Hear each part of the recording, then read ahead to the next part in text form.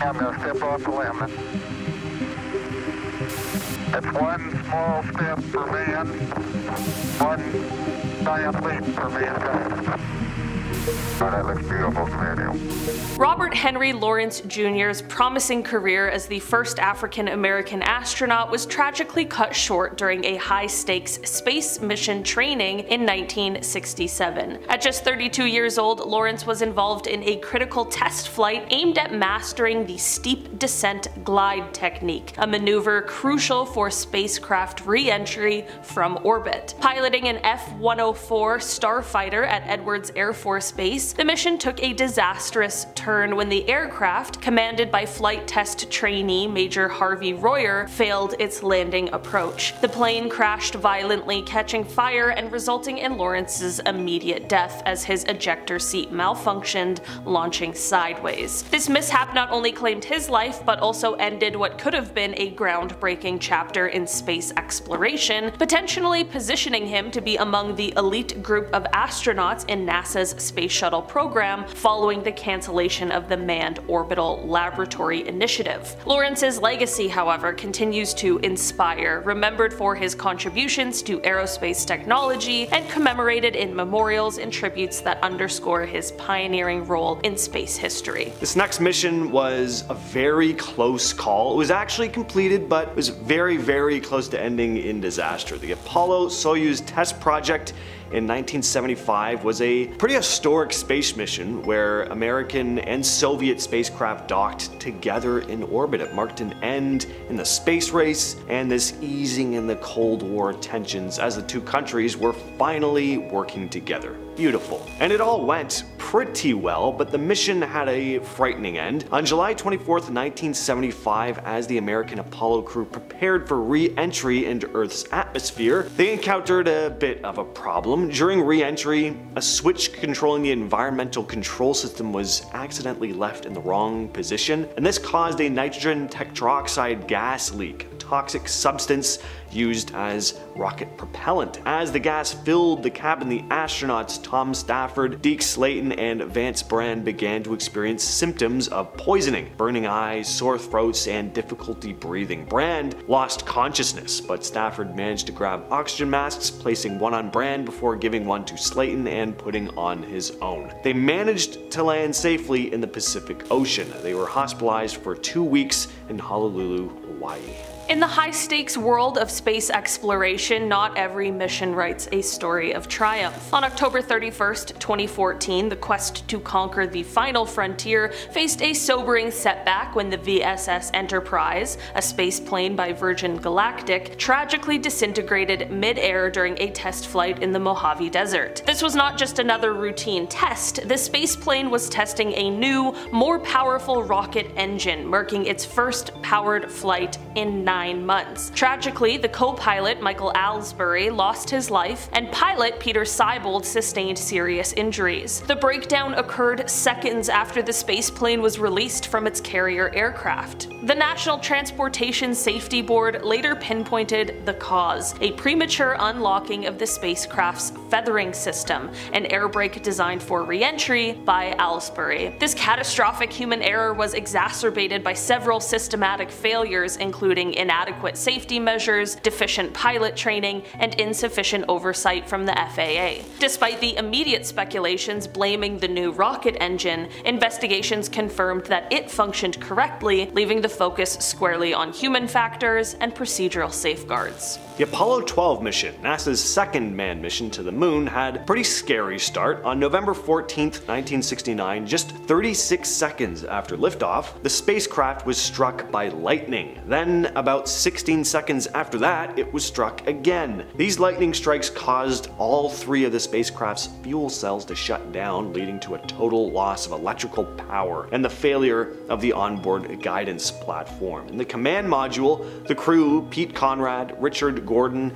and Alan Bean, saw this sudden barrage of warning lights and alarms. The lightning strikes were caused by the rocket itself. As the Saturn V rocket climbed through the atmosphere, it basically acted as a giant lightning rod. Power needed to be restored and fast. Flight controller John Aaron remembered a solution from a previous simulation that might have restored power, and the command was unfamiliar to the astronauts at first, but they followed his instructions and it worked, bringing the command module systems back online. So this stabilized the spacecraft's power and allowed the mission to continue. And with power restored, the astronauts reset the guidance platform and continued their journey. But there was this lingering concern. Mission Control was worried the lightning strikes may have damaged the explosive bolts that opened the command module's parachute compartment, and they decided not to tell the astronauts this because there was really nothing they could do. Either the parachutes would fail and the crew would die on re-entry,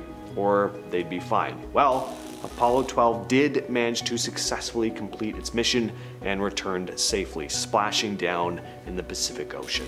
Let's set the scene.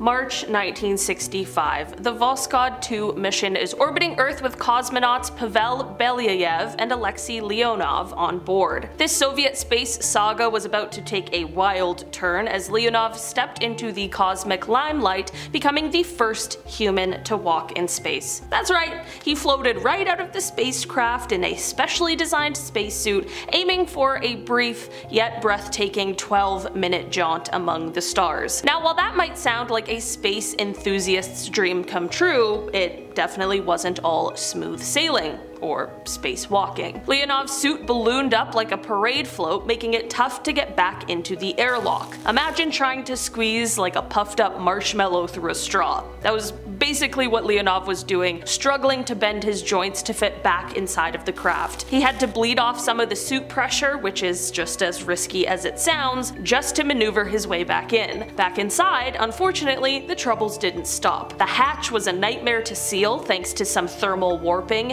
and the re-entry was a doozy because their landing system glitched, forcing them to switch to manual controls. And the cherry on top? They landed hundreds of kilometers off target in a forest teeming with wildlife, where they spent a chilly night waiting for rescue. It was an absolutely wild ride from start to finish, with moments of danger that really tested the cosmonauts' mettle and survival skills. In July of 2013, an Italian astronaut named Luca Parmitano had a pretty horrifying experience on the International Space Station that caused a job to be cut short. He had water leaking into his spacesuit during a spacewalk. A malfunctioning spacesuit, I mean, that has to be up there as one of the worst nightmares for any astronaut. I mean, god damn. As he was working, water began to leak into his helmet, and because, in space water behaves differently than on Earth, it was floating all around him, making it difficult for him to hear, see, or talk to the other astronauts. Bit of an issue. And this wasn't water you'd be able to drink either. It was leaking from the liquid cooling system in his suit, so not safe to consume. And besides, trying to swallow floating water blobs in zero gravity, that'd be a challenge. So the spacewalk was cut short for safety reasons, lasting just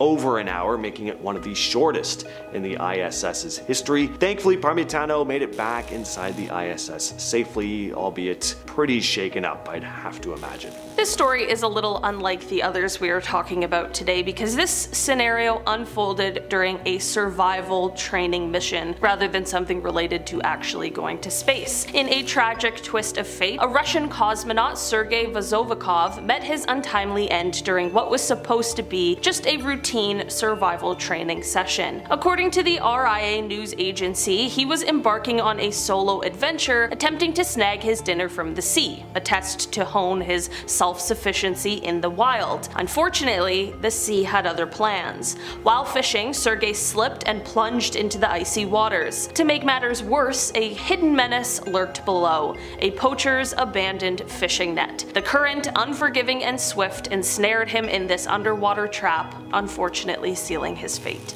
The NASA Columbia disaster happened on February 1st, 2003. The space shuttle broke apart as it re-entered Earth's atmosphere, resulting in the loss of all 7 astronauts on board. During launch on January 16th, a piece of foam insulation from the external fuel tank had broken off, and struck the left wing of the shuttle. Now at first, no one realized how serious the damage really was. They didn't think it was a big deal because similar foam incidents had happened before without causing any major problems. So NASA did some investigations, they considered sending a rescue mission, but ultimately, they believed the shuttle would be able to make it back safely, but that wasn't the case. The foam had damaged the thermal protection system on the wing, which shields the shuttle from the intense heat of re-entry. So as Columbia re-entered Earth's atmosphere, hot gases entered the wing, causing it to just snap off, and the entire shuttle disintegrated. The debris scattered over Texas and Louisiana.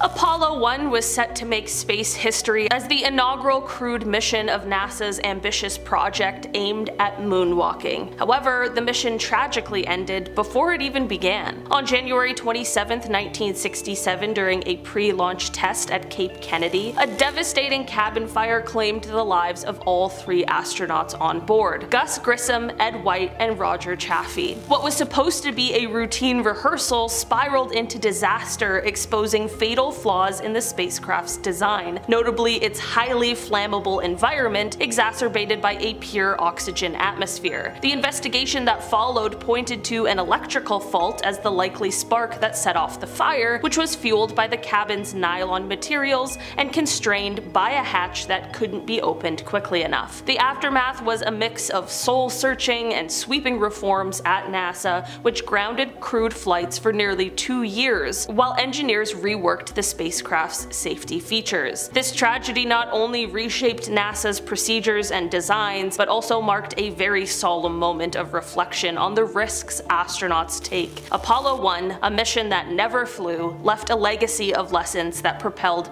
future space exploration.